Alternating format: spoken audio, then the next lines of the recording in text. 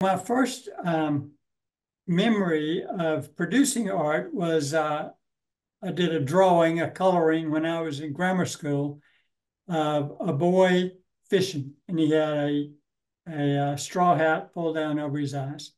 And that picture was chosen to go to a local art show. I can't tell you what kind of art show it was. They send off the picture and they lose the picture at the show.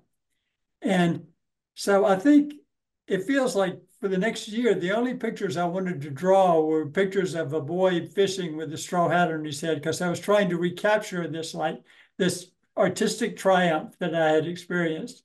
But I never got back to that ideal. I never went to the art show again.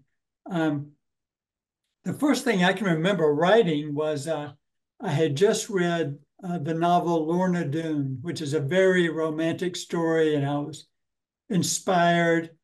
Again, I think I was in grammar school, and I decided I would sit down and write a novel. I think my novel ended up being like 4 pages long, 5 pages long, something like that. Uh, all I remember about it was at the end, the hero dies.